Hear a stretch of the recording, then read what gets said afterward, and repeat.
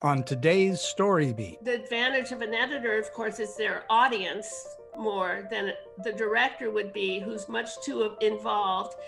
And there are always problems on location and on set that the editor doesn't have to think about. They can just watch it objectively and internalize everything, not only performance, but intent, finding nuggets that maybe were never intended. This is StoryBeat with Steve Cuden, a podcast for the creative mind. StoryBeat explores how masters of creativity develop and produce brilliant works that people everywhere love and admire. So join us as we discover how talented creators find success in the worlds of imagination and entertainment. Here now is your host, Steve Cuden. Thanks for joining us on StoryBeat. We're coming to you from the Steel City, Pittsburgh, Pennsylvania. My guest today, Bobbie O'Steen, is a writer and film historian dedicated to sharing the invisible art of editing with students, professionals, and cinephiles. Bobbie's a graduate of Stanford University, an Emmy-nominated editor, and author of 2 acclaimed books about editing, Cut to the Chase, based on interviews with her late husband and colleague, the legendary editor Sam O'Steen, about such landmark films that he edited like The Graduate and Chinatown, and The Invisible Cut, which deconstructs the editing process in classic movie scenes through a cut-by-cut analysis. Her latest book, called Making the Cut at Pixar, to be published this year by Focal Press, is an authoritative, media-rich eBook about the editor's pioneering role in computer animation. Bobbie hosts an ongoing event series called Inside the Cutting Room, honoring editors through screenings and discussions at the American Cinema Editors Edit Fest, for the Manhattan Edit Workshops, Sight, Sound, and Story at Emerson College, the 92nd Street Y, and UCLA. Bobbie has also taught at the American Film Institute, Johns Hopkins University, the New School, and NYU's Tisch School of the Arts.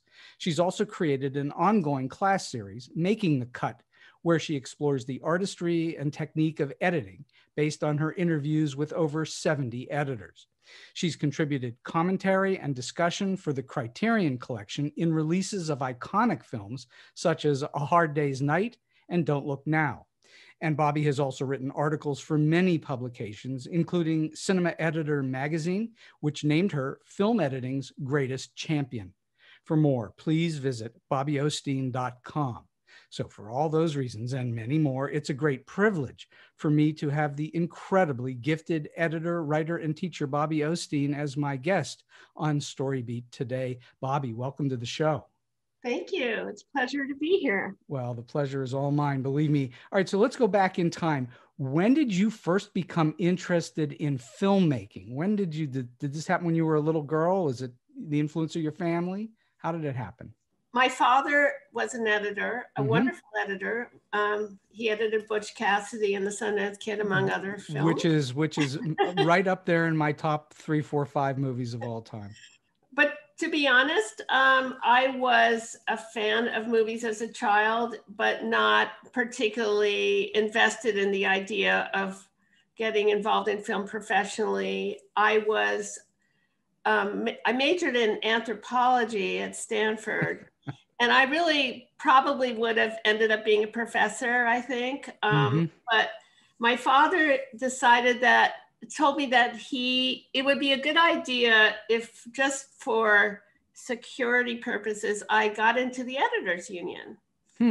So that's really how I started in the editing world. Almost like the family business, like it was being passed down. Yeah, and what was interesting about my introduction to it is, to be honest, I ultimately felt that conceptually I was completely fascinated by the editing process, and I felt it was something that I had insights about, but I don't feel that I was particularly spatially or mechanically oriented. So what is that, for the listeners that don't mean, what do you mean by spatially and mechanically oriented, and how does that relate to editing?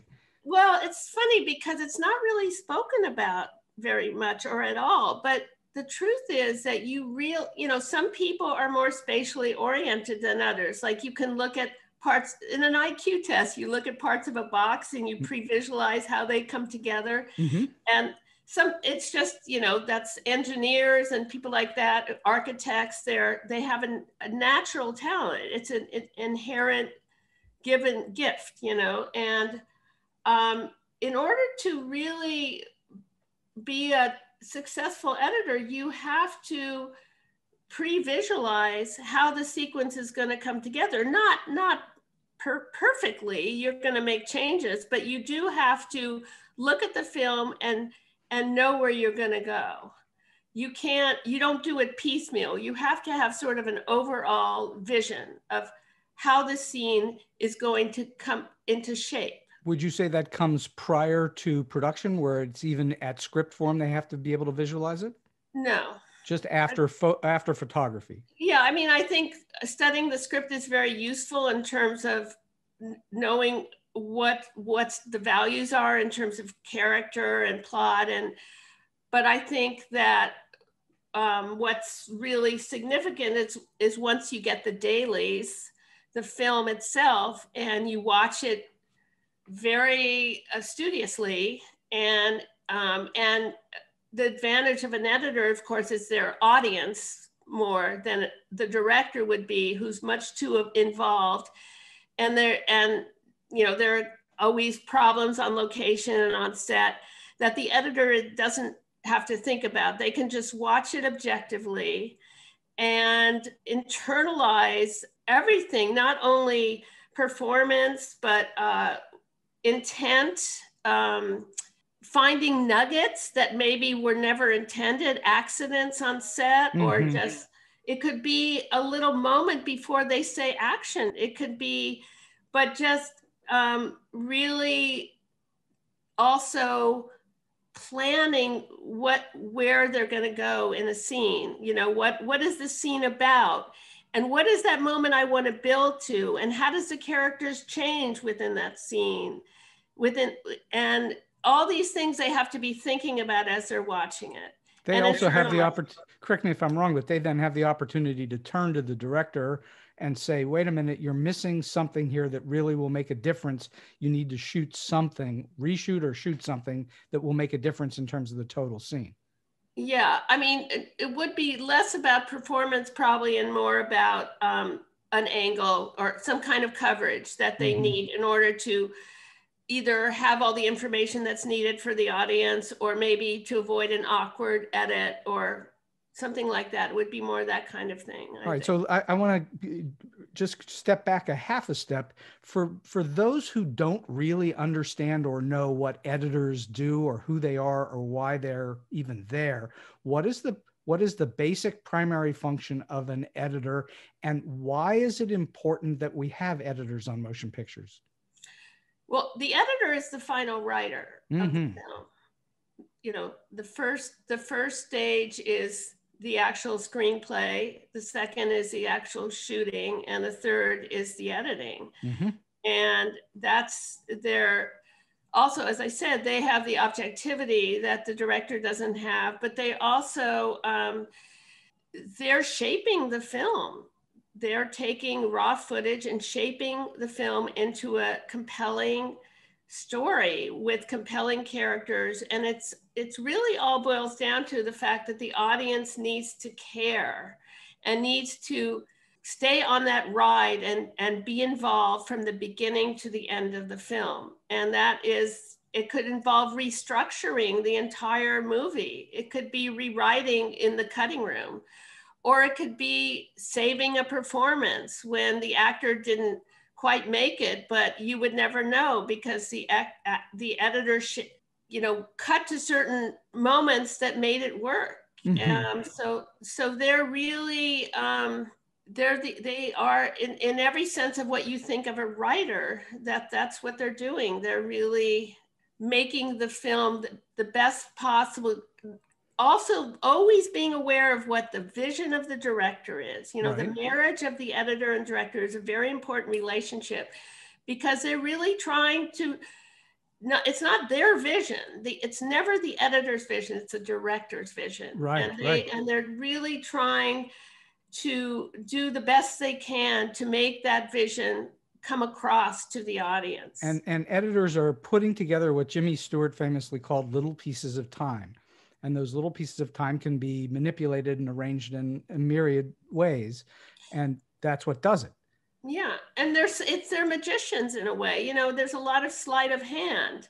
There's a lot of things you don't see. You really, unless it's some kind of stylistic fast action scene where you may be aware of the cuts, if a movie is really working, you should not notice the editing. Absolutely. Because if you're always where you want to be, I mean, this is what I noticed. Bad editing to me is I'm watching a scene and I'm dying to see this one character's face, this one actor's face, and the editor did not cut to that person's face when I wanted to see that moment. So the editor has to have their finger on the audience's pulse to know what they want before they even know they want it. Mm-hmm. And that's sort of the magician thing, you know? Well, of course, the footage has to be there in the first place, or otherwise the editor has nothing to cut to, right? Right. But what's interesting is I find time and again that editors are often most proud of the films that were the most problematic, mm-hmm. because they had to do the most work. If the footage is fantastic, it's an easier job. If you're actually restructuring and if it's a terrible script, you can't ever make a good movie out of it. I mean, that's the one thing, you know. You can't make a silk purse out of a sow's ear, as they say. Or as Roman Polanski said, it's like sprinkling cinnamon on shit. I hope that's okay to say. That's quite okay to say. So an editor can take poorly produced material and make it great. And an editor that doesn't know what they're doing can also take great material and make it unintelligible. Yeah, but usually, very often the editor gets blamed when they shouldn't also, you know. I think, you know, you could have a bad preview and then they replace the editor and it really wasn't the editor's fault. I think one of the things that's unfortunate is a lot of people really don't understand what editing is, because it is very mysterious. And one of the reasons why I find these events so rewarding is that you really don't know what the editor accomplished unless you actually saw the footage they had to work with, how much control they had in the cutting room, because that depends too, whether it's a director or producer telling them what to do.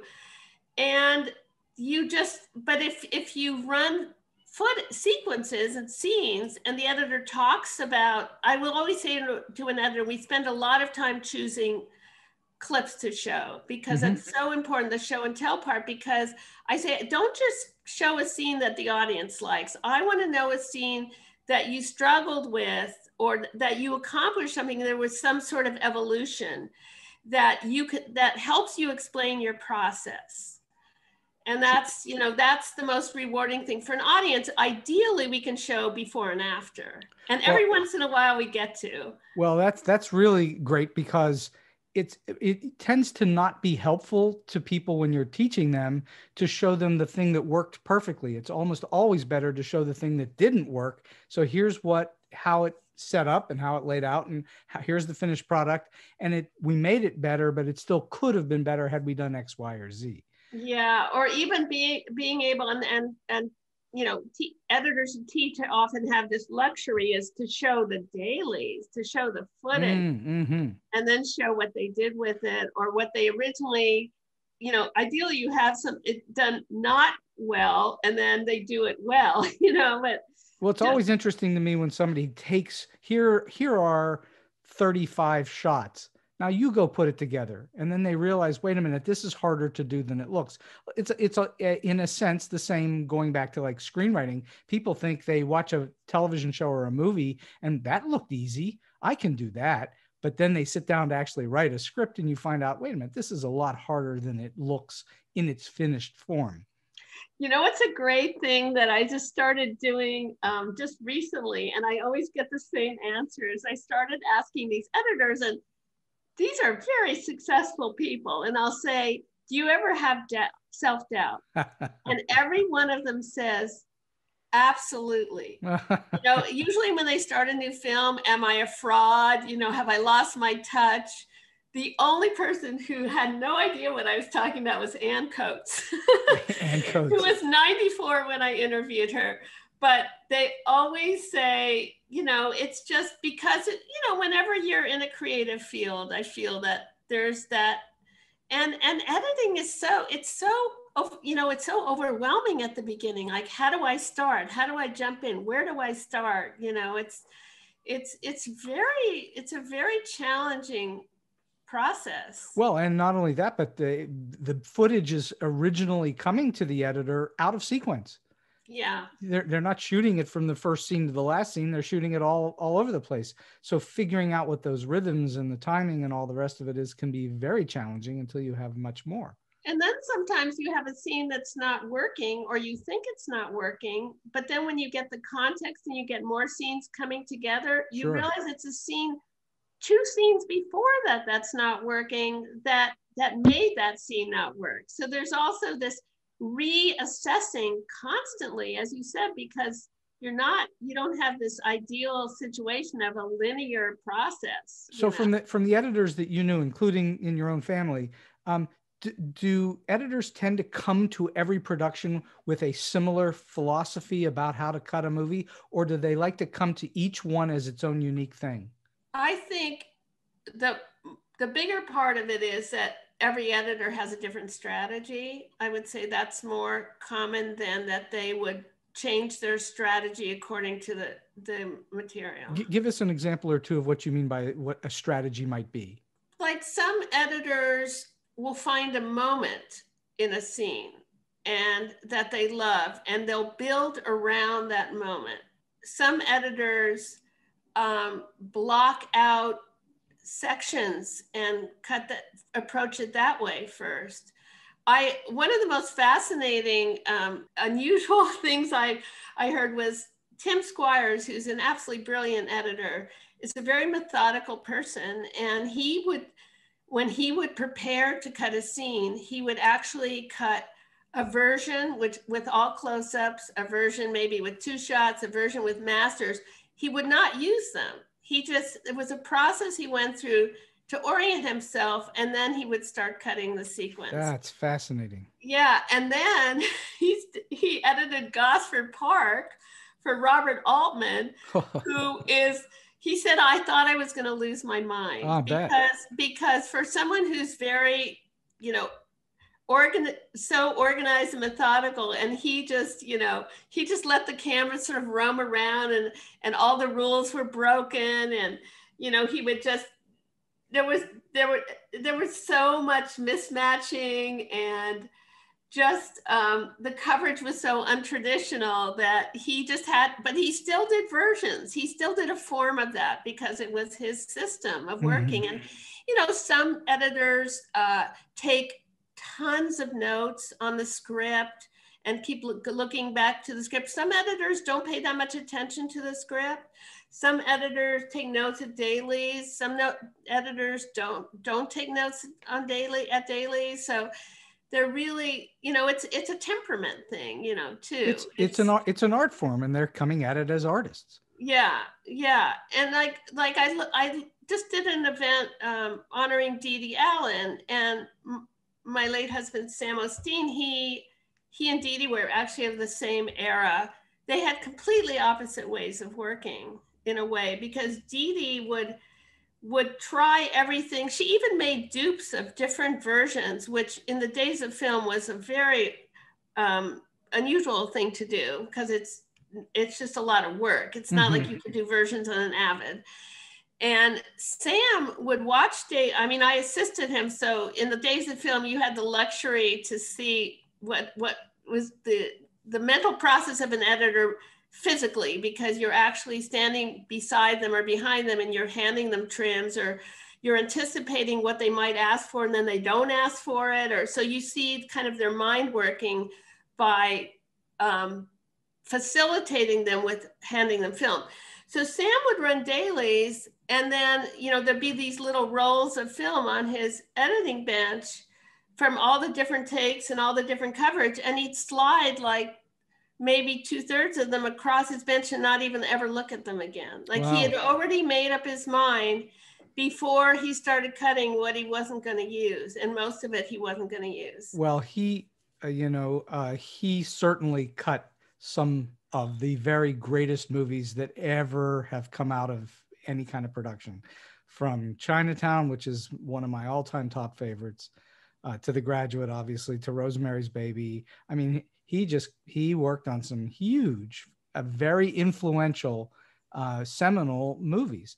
Yeah. And, I think people talk about that, many different cuts of his, but the one that I always go to in my thinking from a screenwriter's perspective, the cut in The Graduate from Dustin Hoffman diving into the pool to winding up on top of Mrs. Robinson, that's an exceptional cut. And that was, this is the other thing, of course, about all art forms, but a lot of times you get lucky too, And I'm not saying it was all luck, but there was a certain amount. They were very worried about this particular cut because what they really wanted to do, what you ideally do, it makes a much smoother, what they call an action cut, is when you have a dramatic change in angles. If the angles are too similar, it can be confusing to an audience. Mm-hmm. So they wanted to be at a completely different angle under him, and then when he jumps on top of her would be a completely different angle, but they couldn't get under the water. So it's sort of same angle, which could have not worked. It's brilliant. Yeah, and so what happened is they were waiting for the dailies to come in. Sam and everybody, Mike Nichols too, was nervous about, is this going to work? And then he put it together, and he said, he like yelled. He was so excited, and he said, Mike, you have to come and see this. You have to come and see this. Buck Henry, they all ran to the cutting room, and they were just beside themselves that it worked that well. But it was the limitation of the shooting that made him make that fantastic cut. He did it well, but he had this weird problem that turned into an advantage. So I am very fond of stories of any kind of art form where there is a limitation to what you can do in the production of the art. And that limitation frequently makes the art better because you don't have all the choices. I agree. Yeah. And that's sometimes it's when you have less money, sometimes that's where great things come. Sometimes when you have less time, that's when great things come. Those limitations can actually be very beneficial to a production. Do you think that editors tend to want to have some kind of a cut in mind before they go into production, or that most editors want to know what happens as the footage comes? Absolutely the second. There's expression, the film tells me where to cut. It's very instinctual. I mean, this is why it's so interesting to interview different editors, because just because you're extremely talented doesn't mean you're necessarily verbal or articulate about your process. Right. There's a huge variation in the editors I've interviewed. And it's partly because it's so instinctual, and sometimes it's just hard to talk about because it just felt right, and it's a rhythmic thing. It's a visceral thing, and that was my challenge. And when I wrote Cut to the Chase, which was basically interviews with Sam, and with the framework of the periods in film history and the backgrounds of all these films we talked about. But people would say, how did you get him to talk so much? Because he was not a verbal person. He just didn't talk a lot, and he didn't talk a lot about his process. And it wasn't, he was very much of the school, like Dede Allen used the phrase, cut with your gut, It just felt right. So I thought, if I can get Sam to talk for an entire book, I think I can do this. I like what you said earlier, that they're the first real, the director is really technically the first audience to look at the performances, but the editor is really shaping that performance, as you say, and they really are the first audience that doesn't have a connection to what happened in production. And so it has to be visceral. It has to be a gut reaction to something, because that's what ultimately, we don't sell intellectuality. We sell passion. We sell Exactly. We That's sell right. visceral stuff. How important is it? I already know the answer to this, but I want to hear your take on it. How important is it for an editor to be a very well-versed in the art of storytelling? Absolutely the most essential thing. The most essential thing, That's yes. what they are. They're storytellers. Mm-hmm. And storytelling is everything. And if they didn't understand how to tell a story, the audience would not be able to grasp probably most of everything that they came out Sam used to say that when he interviewed an assistant for a job, he'd ask him to tell a joke. Oh. Because he didn't really do this all the time, but it's a great concept because you tell just enough to create the impact you need for the payoff of the joke, and that's storytelling. Well, so it's interesting when I've been teaching for a while, and I've also been a writer for a long, long time, and there is a rhyme and a reason to the way a story is told, and you can tell stories in many different ways, but the rhyme and reason to them are almost always the same. There is a beginning, a middle, and an end, and audiences perceive it that way. And if you tell a joke out of order, no one will understand what you're talking about. Or if you tell too much and you ruin the momentum. Mm-hmm. Mm-hmm. Well, that's going all the way back to Aristotle in the Poetics about, it's about beginning, middle, and end. Where do you start? You said that earlier about editors. Well, where do we begin this? And where do you begin a story? Where does a story go and how does it end? And it sounds simple to say, but it's extremely challenging to get right. And so that's what you're talking about. I want to talk for a moment about pace and rhythm. How important is it for an editor to have a good, innate understanding of rhythms? Just like when I was talking about spatial perception, rhythm is essential and it's an innate ability. Mm-hmm. And by the way, a lot of editors, most editors are musicians. I don't mean professional, but have a lot. They understand time.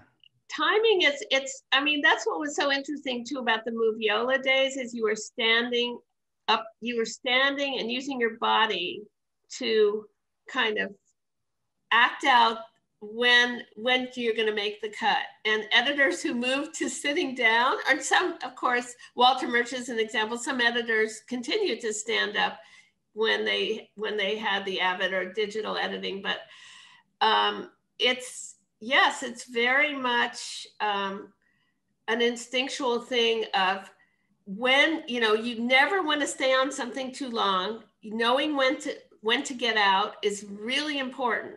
And an editor instinctually knows that, and what is too much information? What is, it's all rhythm, it still comes down to that. And it can be one frame.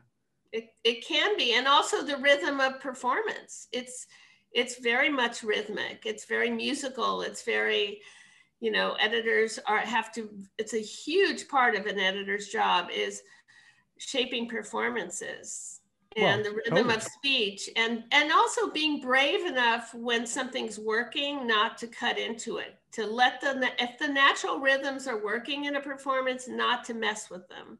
So most, if not all, soundtracks come after we get picture lock, or it's way deep into a movie being cut, which means that the editor is dictating that sort of rhythm as well. And then along comes a composer and puts a musical rhythm on top of that.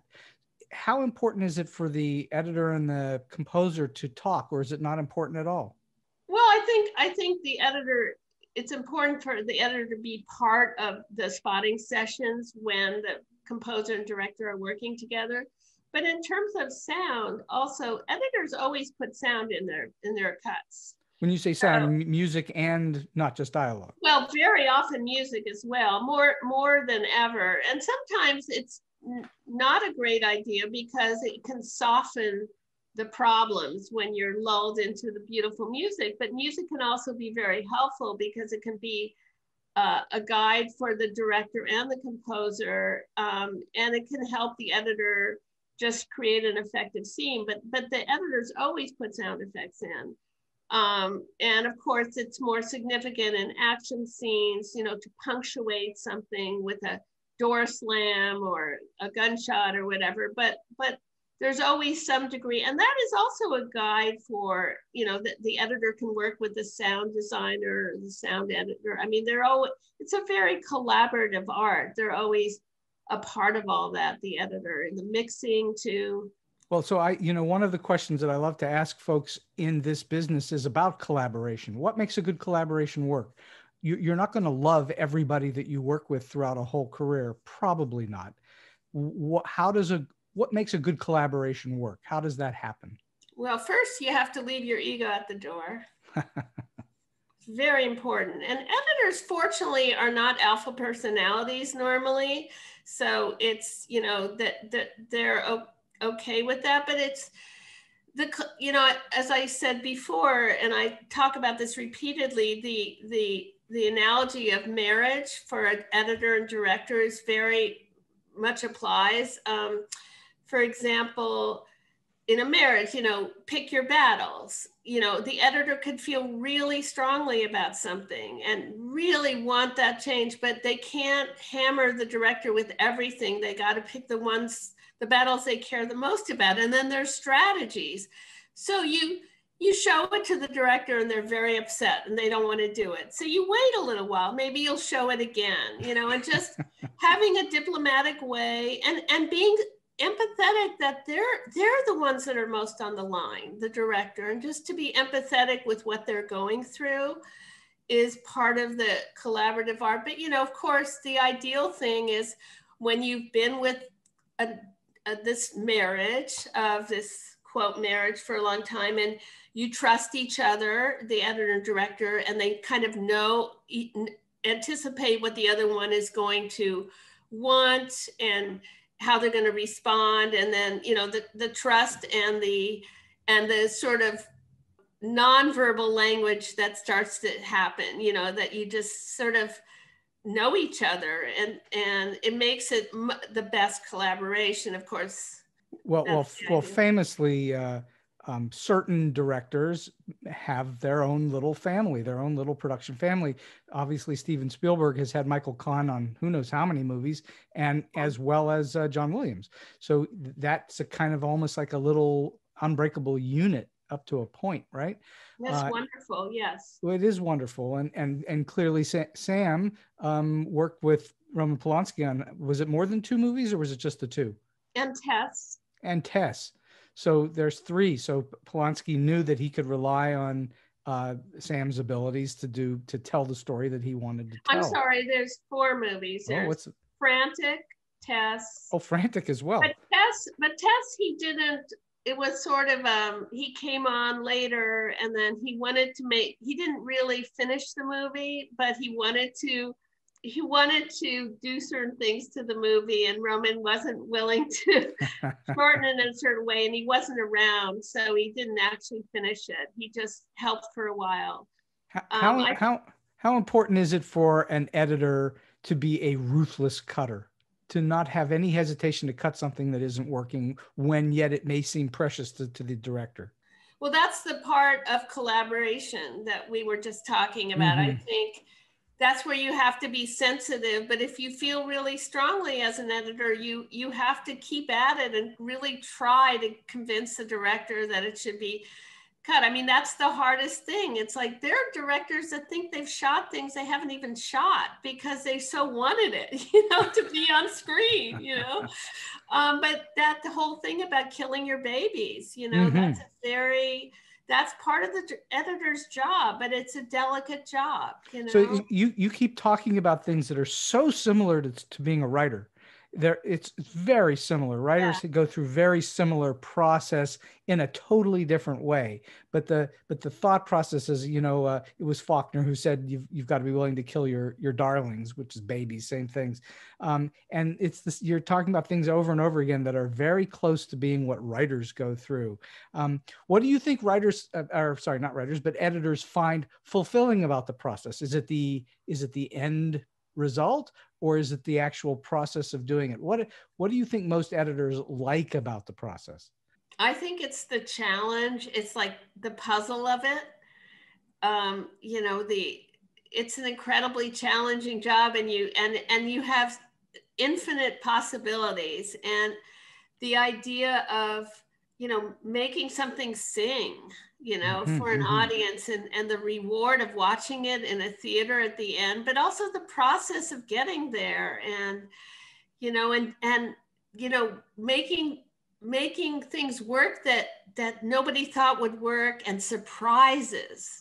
Editors love to give directors surprises, that they just found this thing, and it's like, oh my God, how did you find, oh, this works so well, I thought we were dead, and they saving a scene, things like that. And of course, being appreciated. Like I said, sometimes it's really hard for editors because producers don't understand what they did, or they get blamed for things they didn't do, or it's in that way, it can be a very difficult job. Well, I guess cinematographers have a similar thing, though. You can actually see how beautiful an image is. You don't know how they got there. But it's different because a cinematographer, you see how beautiful the images are. So imagine that you've saved a performance and this actor is really not very good, and they get an Academy Award. I mean, I actually know examples of this. I'm not going to say who they are. This is something we can't talk about in advance. That's the editors. Well, you could talk about it if you wanted to get into trouble. Right.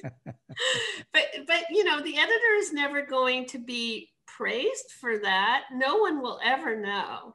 Right. Whereas a cinematographer has a beautiful shot, you see it, or you see a beautiful costume, you see it. The editor is there's a lot of invisible, craftsmanship and wizardry and sleight of hand and things that no one will ever appreciate. So they have to accept that they're kind of always going to be in the shadows that way, and be rewarded enough by the work itself. And they're, they love what they do. They rarely retire. Editors really rarely retire.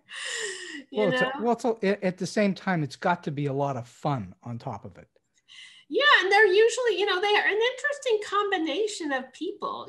They're usually very organized and meticulous and a little bit nerdy, and yet they're romantics, and they're very visual, they're rhythmic. So they have a lot of, and they have to have a deep sense of psychology. They have to really understand behavior and be very sensitive. And they're really lovely people. They're just very, very, like I said, they're not usually alpha personalities, and they're very sensitive people. Yeah.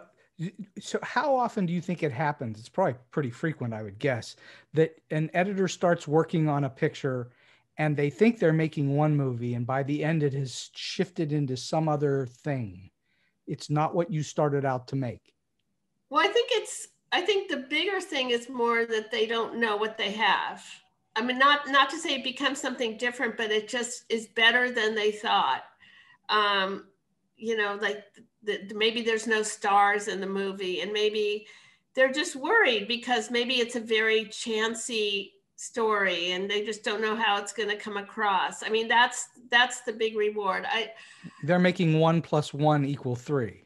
Yeah, exactly. Yeah. Yeah, I would say that's what I was kind of thinking, that many editors go into things and they think they're going to make, they know what the script says, they know what the footage is coming out, but they think they're making this one thing, but by the end of it, it's turned into some other beautiful thing that they didn't realize they were making.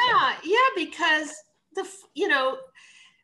what's in the script and what's actually what ends up being shot is an entirely different animal. And like exactly.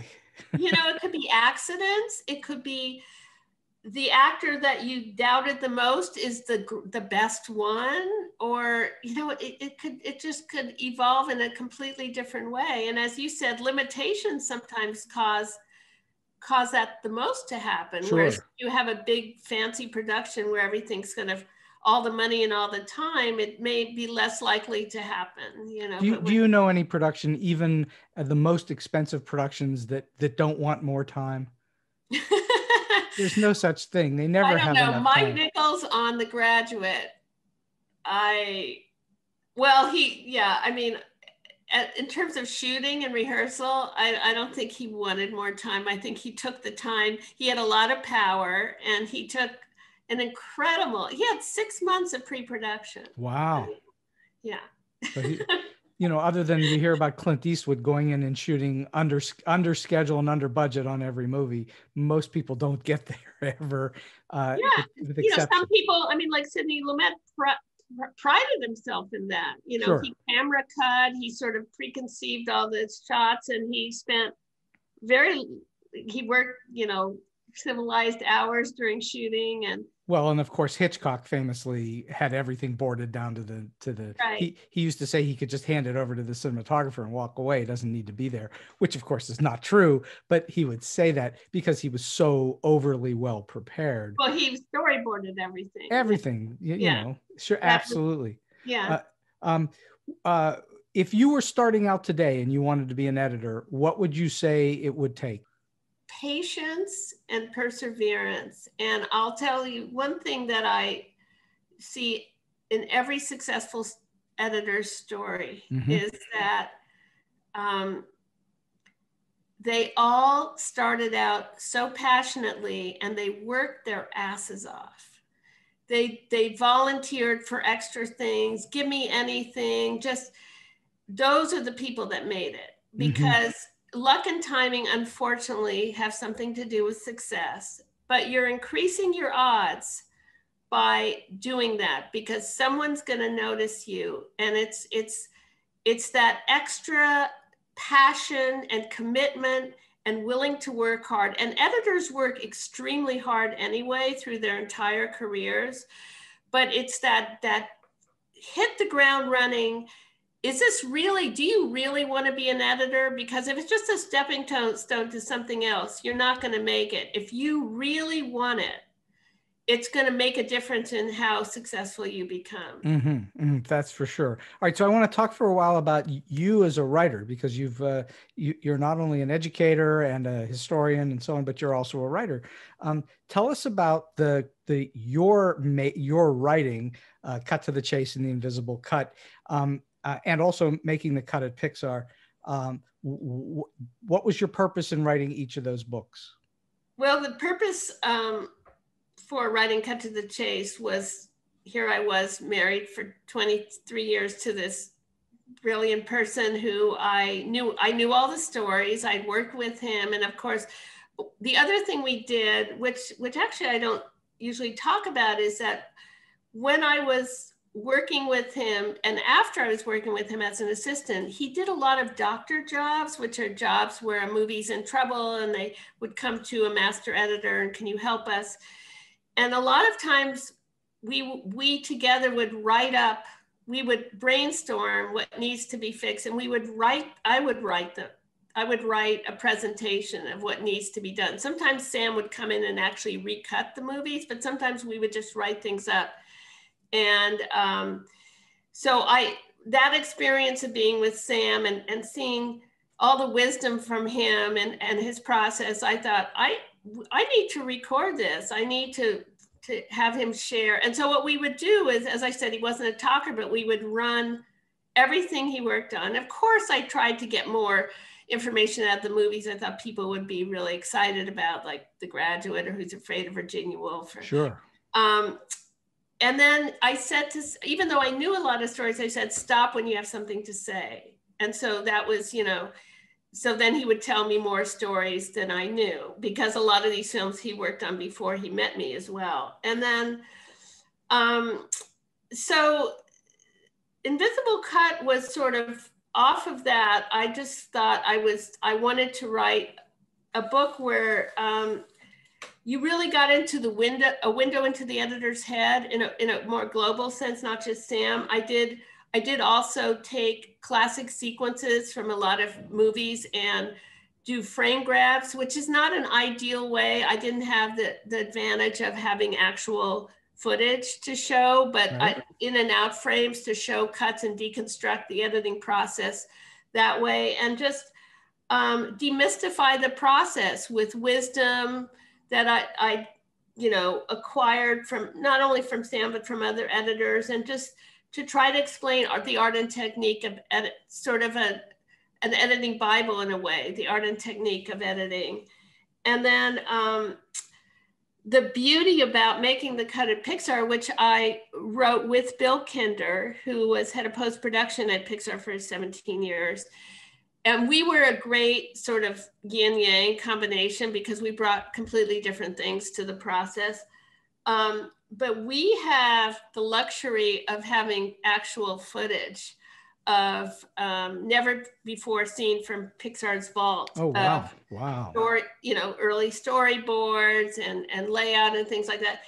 And so that's going to be, there's a whole component of that book which will show actual footage and editors being interviewed and talking over different processes they went through, where you can actually see, for example, the opening sequence of Up, which of course, Married Life, everybody loves that.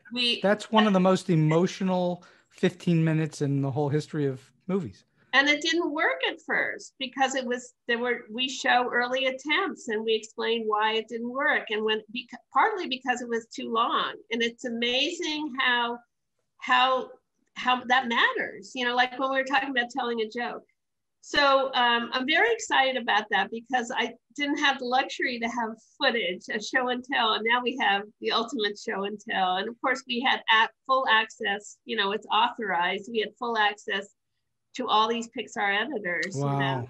And creative heads like story leads and layout guys and directors and producers. So it's like full circle, and also animation editors this is where Pixar was really smart, starting with Toy Story and Lee Unkrich, because it just so happened that Lee had this incredible fearlessness with technology, but he was also a filmmaker, and they had no, they were all animators. They didn't know anything about cinema.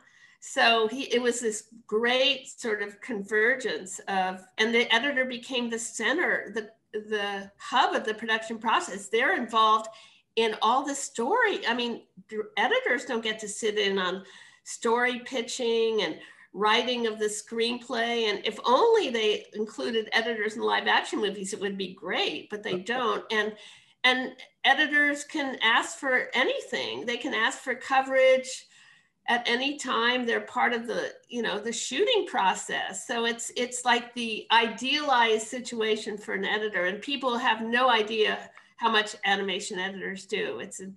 It's quite astounding. Well, I spent 20 years writing animation, and so it's a very, very unique set of circumstances that bring you into that world, because are there better storytellers in the world than Pixar? The answer is simple. It's no. They're the best storytellers in the world. Because they spend so much time on it. But they have this animators. Well, if you're Pixar, not every animator, but if you're Pixar, you have this massive advantage of being able to say, this works and this doesn't work. Let's throw it out and start over again, or go in a totally different direction. Exactly. And it can take them years to develop something. And it's so inexpensive because it's just drawing. So it doesn't matter. So they, when it's inexpensive, that's when they spend the time, when they just, and they spend 2 or 3 years just on story. And you hear the stories about the voiceover actors. They'll record a whole bunch of stuff, and then 6 months later, they have to record a whole new bunch of stuff. And 6 months later, it's a whole new bunch of stuff. And that just goes on and on. And so the editorial process, I think that's interesting, that I didn't know that the editors are involved in the story creation process as well from the beginning. Not so much maybe the story idea, the concept, but when they're pitching the story, with the book, they used to put them on pin. Now it's all digital, but when a story artist is pitching ideas, and then they cut it together, they cut the boards together, and they say, oh, this doesn't work. Whoa. And so they're in the meetings, and they're also editing before they shoot. You edit first, shoot later in animation. It's animation, and going back to Disney, where you had this creation of a thing called a storyboard, where people pinned up their concepts and drawings. That's where storyboarding came from, was from actually putting it on a board. But the editors in those days, before computer animation, before Toy Story, were not in the room, and now they're in the room, you know, and they're part of the process because they work very intensely with story artists, you know. So you got to interview all these folks, yes? Yeah. And that was your research, was to go in and dive into their world. That's how we started, yeah. By chatting with folks. Yeah. And then that would engender, you know, which scenes we decided to talk about. And then we would pull things out of the vault. Wow. And, wow. Yeah. Did you, okay, so as a writer, you also would have to be an editor of your own work. Did you find that process similar to cutting footage? When you're cutting what you've written? Well, here's one thing I learned. I pray that I finally learned my lesson, because I've now written 3 books and I still didn't learn my lesson, even on this last one. Do not, and this could be true in editing too, film editing, do not spend forever on the first chapter. Don't do it, because you want to get it perfect. I mean, Bill and I spent so much time on the first, I'd say 3 chapters, which were all kind of short. So it was a short part. And then of course it changes, you know, and you look back and say, why did we take so long? Every line doesn't have and the first sentence or the first paragraph, who cares? And this goes back to something I wanted to also emphasize is objectivity. You know, you work something to death, especially when you're starting out, and you completely lose your objectivity. You can't even see it anymore. You have to walk away. But, you know, I did it every book, and we did it, and Bill and I talked about it like, oh my God, we spent so much time on that. And then we changed all of it, because the later part of it, you know, evolved in a way that we had to rework it. And so not only do you lose objectivity, but you're wasting time, because it's not going to be that later on. So I'm a great believer in what are known as purge drafts, and you just purge it all out and it all comes out, and then you begin to shape it. So the craft part of it and the story part of it to a certain extent is throwing it all down onto paper, or making your first cut of footage, which is not the final cut, and then shaping that. Okay, so, I'm going to tell you, yes. So to bring it to editing, so this was my original source of inspiration. So Sam did something which was extremely unusual as an editor, but it was so smart in terms of objectivity. He would, and this is in the days of film, the expression tails out, meaning that he would cut a reel and have it tails out. So what does tails out mean? It means he didn't rewind and look at it. He put it together and left it tails out. He didn't rewind it. Because in those days you were actually cutting onto a reel of actual solid film. It wasn't digital at all. Right. So and I would say, but aren't you worried? What if don't you want to make sure you got it perfect and the director's going to see it? And don't you want to keep working? He said, no, because I have to keep my objectivity. So unless it takes a lot of confidence, of course, to do that too, but to a degree, it's still an inspiring story, I think, because so he said when he watched it with the director, he was watching it as audience, because he had a distance. He worked hard on it, but then he didn't want to look at it because he needed to step away. And you know, and he always had this expression, let the sores heal. If you pick at it to death, they will never heal. Oh, wow. That's really good. So if you're struggling with a chapter or a scene as an editor, try to just go home and try not to look at it for a couple days, even just as long as you can, stay away, because you'll be amazed at how objective you are. And I have so experienced that as a writer. Just, I can't see it anymore. And I just, don't be obsessive, just walk away. It's very common for students in classes to do exactly what you're talking about, where they can't get off of the first scene or off of the first sentence or whatever they can't get away from. And what we try to emphasize and what you're talking about is just lay it all out. It's not going to be perfect no matter what you do. So why worry about perfection in the first go at it, and then come back and reshape? And so it works in film editing and it works in writing and editing for writers. And that's the way it should be, is that you get it all out and then you come back and rework it. That's where the art comes in.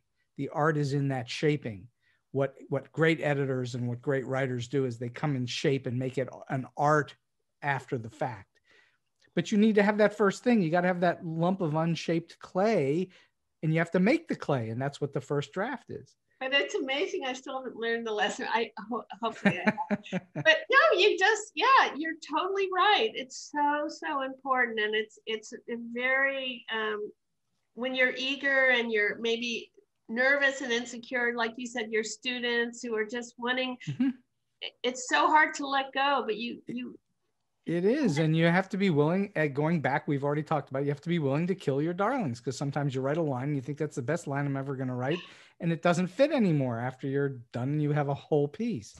What would you say the biggest challenges you faced in writing the books, or one or more of them? What would you say are the big challenges for you?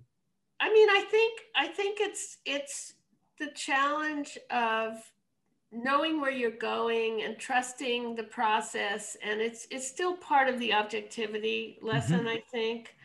But just whatever the creative process is, it involves self-doubt, and just so it wasn't physical things for you. It wasn't getting to meet these people that you needed to interview. It wasn't the costs of doing it. It was none of that. It was trying to figure out your own objectivity on it. I mean, I guess, well, Sam's was different because it was really more putting things on paper material. But I think both with Invisible Cut and making the cut at Pixar, I think both of those, the biggest challenge is that editing is hard to explain.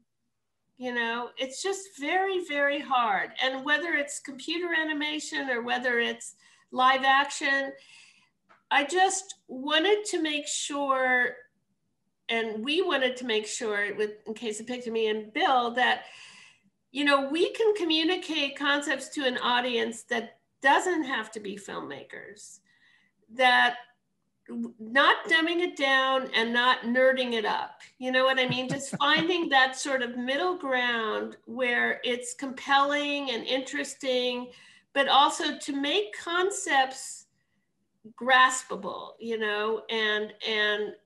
and make, not only make people appreciate what editors do, but just make them understand something that's really not, the written word is not conducive to describing editing. It's a visual, instinctual, rhythmic, visceral art form, so how do you talk about it? It's very hard. Well, that's why you can't become a filmmaker by reading books. Exactly. You have to actually be a filmmaker, or you can't become a painter by reading books. And by the way, you can't become a writer just by reading books, though you need to read some books. It's the same thing. You have to do it, as they say, as Nike used to say, just do it, Yeah. And I mean, it's funny though, editors sometimes, I think a lot of editors I've interviewed, they go into it saying, I don't have anything to say, I remember Jerry Greenberg, who was one of the greats. I mean, he's an amazing editor. French Connection was one of his films, but so many, Kramer versus Kramer. He also cut the death scene in Bonnie and Clyde, by the way. Oh, wow. Yes. I remember meeting him before this event at a restaurant, and I never met him before. And he said, "Bobbie, you seem like a lovely person, but this thing we're doing tomorrow, that's really not much. I don't have anything to say about editing. It just, there's nothing to talk about. I do it."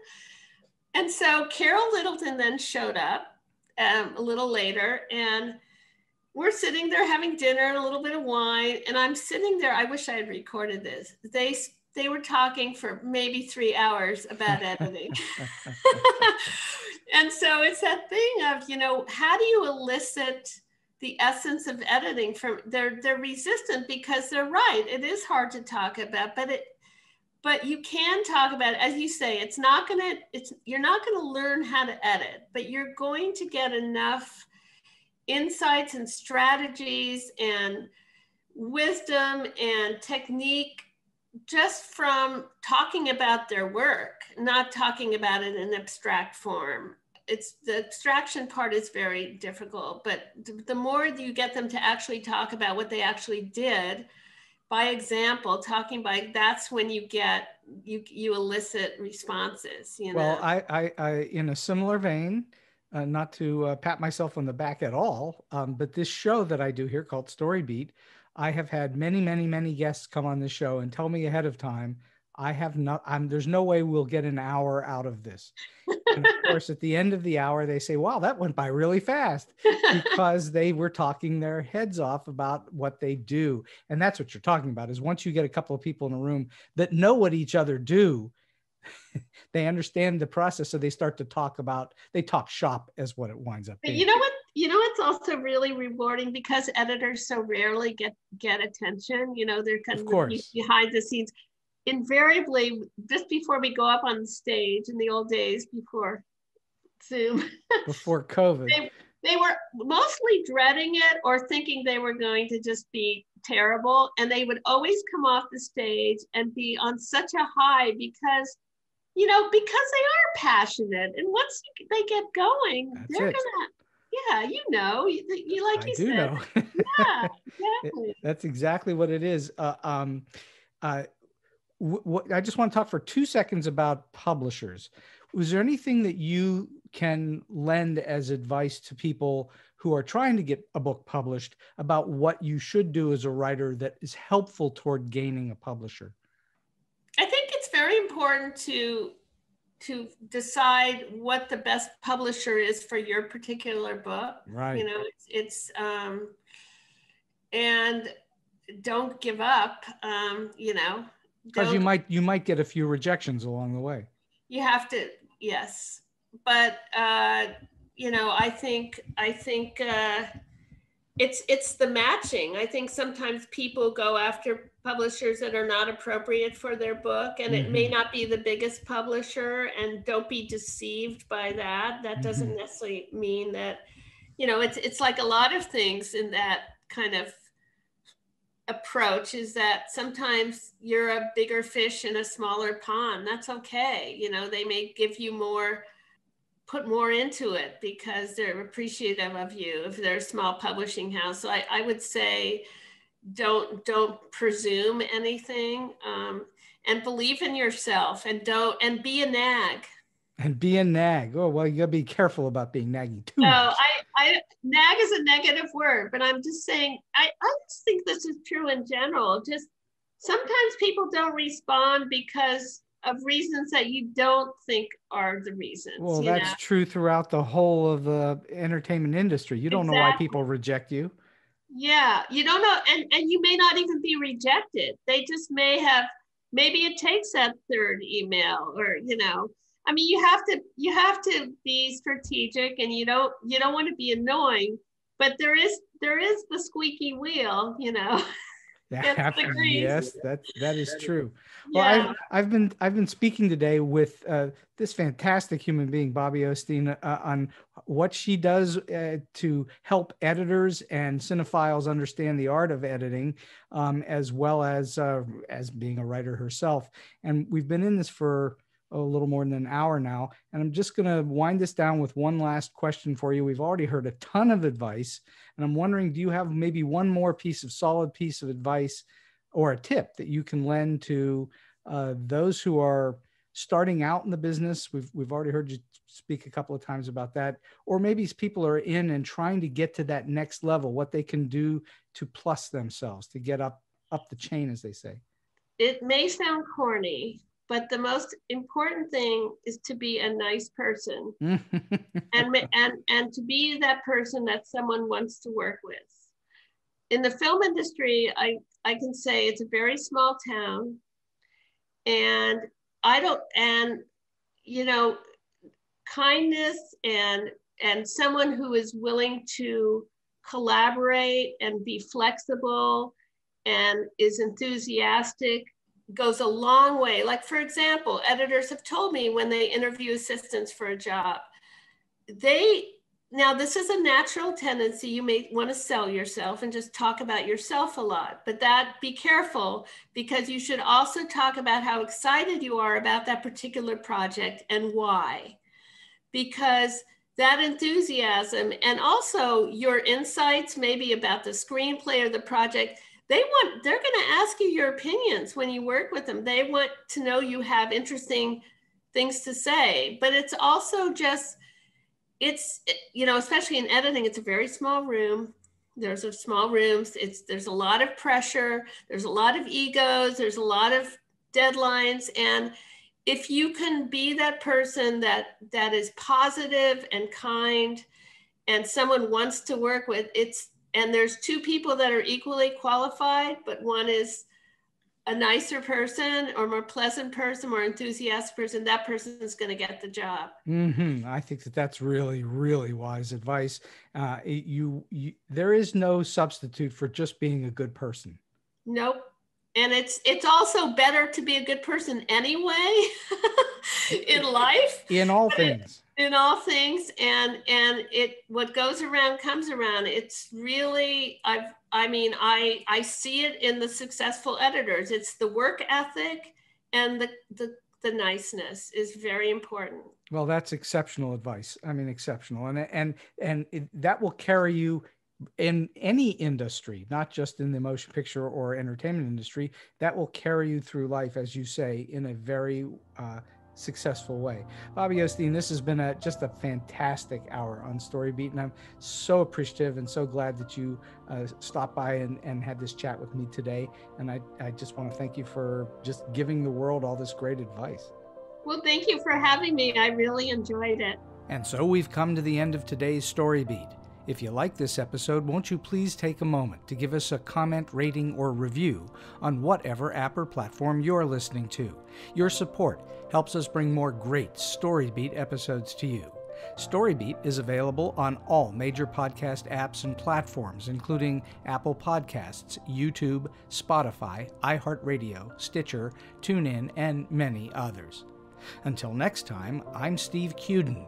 And may all your stories be unforgettable.